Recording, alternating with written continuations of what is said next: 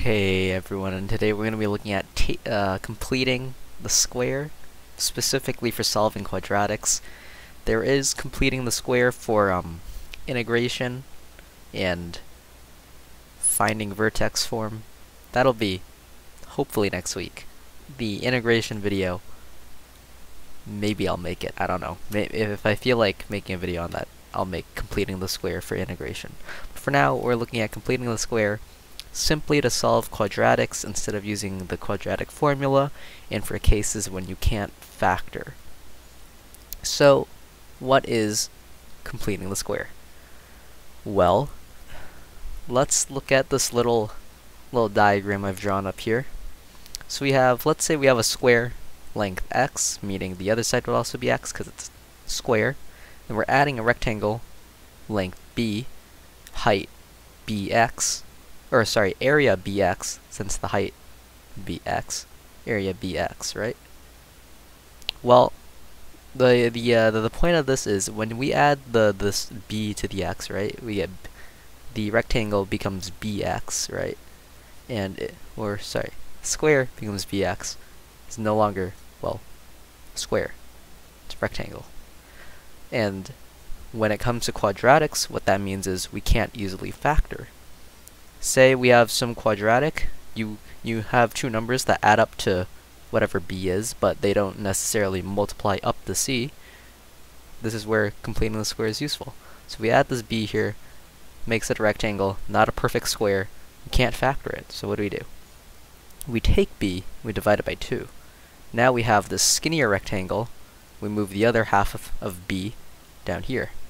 This gets us x plus b over 2, which is the new height of the rectangle, because we added the b over 2 onto the x. Same here, x plus b over 2 plus x plus b over 2. And we are missing this little sliver, which would be b over 2 squared, since it's the same length and height of b over 2, it's just the missing piece. And so, essentially this is visually completing the square. We have this little gap here, and we're adding the pieces that we need to make this a perfect square. And as such, this will then, well, one, it's a perfect square so we can factor. Also, visually, we make an actual square. So with that, having some sort of visual intuitions for essentially saying, oh, we can't factor this quadratic because, you know, whatever c is not a square of b, so we're gonna essentially add a constant term to c to make it a perfect square. So now, let's go and actually do an example. Here. Ooh, doesn't look good. Let me get a wider brush. There we go. Alright, let me erase these shavings, and then we'll get into an example. Okay. So, I didn't mention this before, but I'm going to have two examples. First example is what we call a monic quadratic, basically meaning that the coefficient of x squared, the a term, is just 1. So, non-monic quadratics, which I'll take a look at after this one, are quadratics where the coefficient of a is not 1. So for now we have x squared minus 7x plus 12 equals 0. Now, you could try to factor this. In fact, negative 3 minus 4 seems to work perfectly fine here. I didn't think this one through, but no. Oh well. So instead of factoring, we're gonna complete the square because that's the point of this video. So step 1, we have to take b, as we saw with the rectangle. We want to take b and we divide it by 2. Or well, I guess usually step 1 would be divide a out, but since a is 1, that doesn't matter. We're going to actually subtract c, so ignore the b step first. We're going to subtract c from both sides, so subtract 12 from both sides, we get x squared minus 7x is equal to negative 12. Now we take b. We first have b and then square it, and the result of that we're going to add to both sides of the equation. So half of 7 is 7 over 2, and I should mention this is negative, so negative 7 over 2, but you know, squaring it gets rid of the negative, so it's not too important, but just for being correct. 7 over 2, negative 7 over 2 squared becomes 49 over 4, so we're going to add that to both sides of the equation.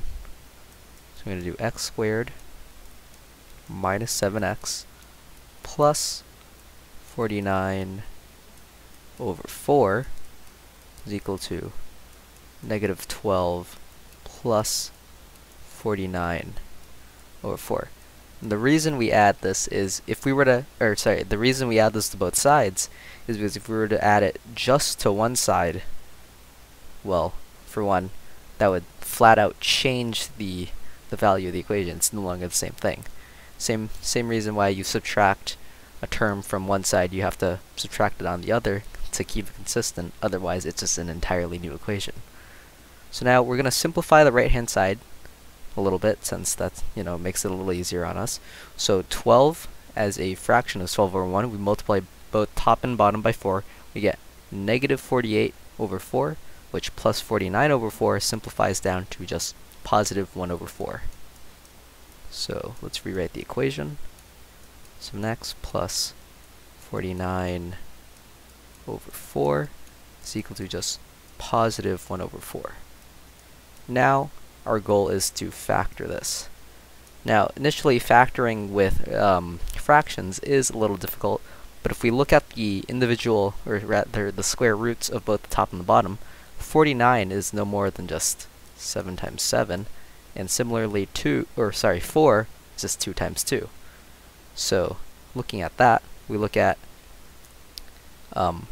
negative 7x here, and if we think of numbers that add up, they don't necessarily have to be whole numbers. We could try fractions, like for instance, negative 3.5 minus 3.5 is 7, and conveniently 7 over 2 is 3.5. So let's factor. And since this one's a negative, b is negative, c is positive, we know it's going to be x minus on both. So instead of writing both out, I'm just going to have one x minus, and then the parentheses squared, so I don't have to write both out. So we're going to have x minus, and then start the parentheses. So as I said earlier, 3.5 plus 3.5 is 7, so negative 3.5 plus negative 3.5 is negative 7, and 3.5 can be rewritten as 7 over 2. 7 over 2 squared is 49 over 4. So we found how to factor that. I'm going to leave it as 7 over 2. So we have 7 over 2 squared. And now this is equal to just 1/4. What we do now is we want to solve for x. So we're going to take the square root on both sides. Ooh, that's a bad square root. And I'm gonna do it up here because I don't want to do it on the bottom. And so the square and the square root cancel out. We're left with x equals 7 over 2 is equal to, now square root of 1 is just 1, but we're going to have 1 over the plus or minus square root of 4. And the reason we do plus or minus is because with quadratics we are looking for two answers because they're supposed to touch the x-axis twice when dealing with real roots, which is why we have plus or minus. We don't consider just the positive one, we consider if it were negative 2 times negative 2 and 2 times 2. Now we just want to move 7 over 2 to both sides, so we add it. Sorry, we add 7 over 2 to both sides to get it to the right hand side. So this is nothing more than x is equal to 1 over 2 plus 7 over 2, which leads to was it 8 over 2, which is 4. So let me erase that. Oops, I didn't mean to save anything. It says 4. So the first case is x is equal to 4, or that not look like an O, or I guess and x can also be equal to, if we were to take the negative version of the square root, we have negative 1 over 2 plus 7 over 2, which ultimately gives us 3. So that's our two roots here. We found it by completing the square. Just to confirm graphically, I'm going to go to Desmos just to make sure. So we would have x squared plus 7x, sorry, not plus, minus 7x plus 12. We look at our roots here, we have it at 3, 0, 4, 0. So we got on that one. Now let me erase this again. We're going to look at a non-monic example. So essentially when the coefficient of the coefficient of x is not 1. So when a is not equal to 1. So let me find our example here. Here it is.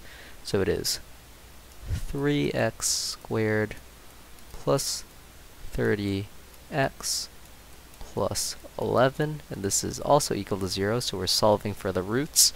And so what do we do? Well, first thing we want to do is we just have to divide the whole thing out by 3. 0 over 3 doesn't really matter. It's still 0, but the 3 here, sorry, they don't cancel out. Don't necessarily cancel out. 3 goes away here because it's dividing by 3. 30 over 3 is 10, and we're going to leave it as 11 over 3. So we have x squared plus 10x plus 11 over 3. And it's still equal to 0. Now, like we did last time, I'm going to subtract the 11 over 3 from both sides, which will leave us with x squared plus 10x now equal to negative 11 over 3. Now, just, as I did last time, we're going to take half of b, which in this case is 10, we're going to square it. So half of 10 is 5. 5 squared is 25, and now we're going to add that to both sides. So we're left with x squared plus 10x plus 25 equal to negative 11 over 3 plus 25. So let's bring it up here. Now you can see it's starting to be easier to factor out. X squared plus 10x plus 25 is pretty easily factorable. It's going to be positive the whole way through because b is positive, c is also positive. So we're going to have x plus, and then, well, 5 plus 5 adds up to 10. 5 times 5 is 25, so we have x plus 5. We have this squared, and let's simplify the right-hand side. So 25 is 25 over 1. Multiply that by 3, we get 75 over 3. Now 75 minus 11 is 64. So we get 64 over 3. We can take the square root on both sides now. I should extend that. There you go. And we're going to square and the square root cancel out. And we're left with x plus 5 is equal to, well, we know the square root of 64. That's just 8. But the square root of 3 is irrational, and the first few numbers are just like 1.73, which isn't super satisfying. So we're going to use a calculator to get exact answers, and then I'll show it graphically. So now we subtract 5 from both sides, and we're left with x is equal to 8 over square root of 3 minus 5. And we're going to consider the negative version as well. So we have x equal to negative 8 over square root of 3 minus 5. Now let's just do that on a calculator. So we have 8 divided by the square root of 3, which is 4.618 approximately. We subtract 5, we get negative 0.381197. So that's for a positive version. So we're going to say x is approximately about negative 0.3811. Negative 0.3811. Yep. And now we're going to consider the negative version of our square root. So we would have 8 divided by minus, nested square root, not like that. So it's just, negative of our previous answer, makes sense. minus 5, we get negative 9.618. Approximately equal to negative 9.618. Now, just to confirm our answers, I'm going to do this on Desmos and look for our roots. So let's get rid of that. 3x squared plus 30, oops, plus, 11.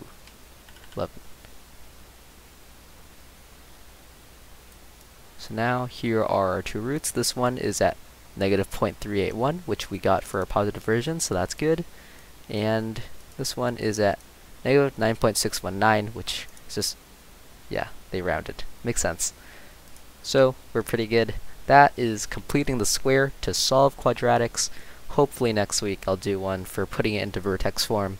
Stuff about like the axis of symmetry and minimum maximum points, if you don't want to use the calculus way, that is. And yeah, that's about it. Thank you for watching.